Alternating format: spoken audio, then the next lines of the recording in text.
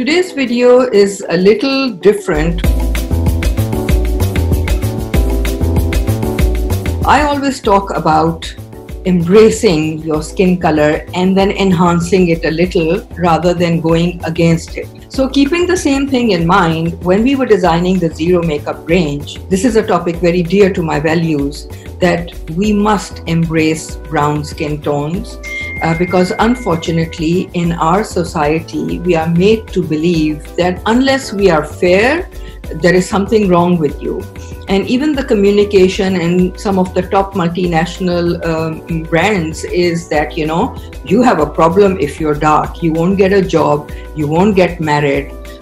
We have a solution. You can apply ABC and become fair, and once you're fair, then your life begins. Now this is really, like they say 𝗕𝗥𝗢𝗪𝗡 wali mentality, which we are still living through, and our generations have been ruined thinking this thing.